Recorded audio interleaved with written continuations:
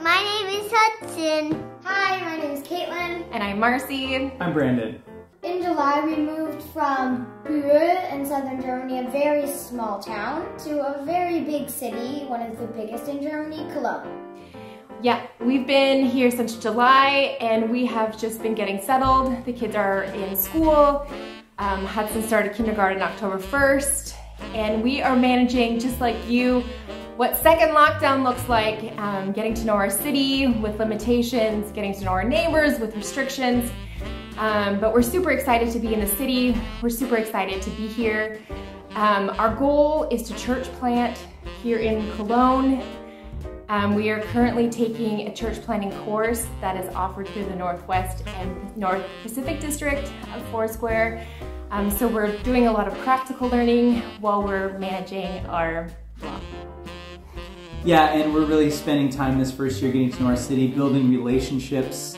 Everything starts with a relationship here, and as Marcy mentioned, that process is a little slower than maybe we would like, thanks to restrictions and limitations on gatherings and connections and those kind of things. But yeah, we're just really getting to know people so that we feel well positioned to plant the type of church that'll reach the people that God wants us to reach here. But in the meantime, we've got some great ministry opportunities aside from just building a relationship. There's a surprisingly large homeless population here, and so we've started to build a relationship with some folks who live on the streets, and we're excited to be able to do what we can to reach out to them and bless them this winter. And also our ministry that we had back in Bühl, our coffee outreach to refugees, that continues to go strong. We're thankful for the leaders there that were able to take that over and continue the work there. But we're still in relationship with those folks, and we'd like to be able to bless some of those refugee families again with Christmas presents like we were able to do last year because of your generosity.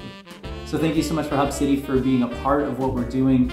We really are just blessed by you. Thank you for including us this Advent season. We're really looking forward to following along in our Advent guide as well and celebrating Advent with you.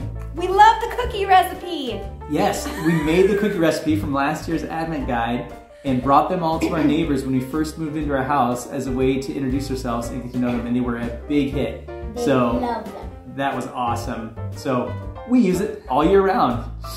But thank you so much, Hub City. We're just really thankful for you, and we appreciate all that you do to partner with what God is doing here in Germany. And yeah, we look forward to hopefully next summer being with you in person, Lord willing. Have a very Merry Christmas, and from us here in Germany, fröhliche Weihnachten. Cheers. Tschüss und auf Wiedersehen.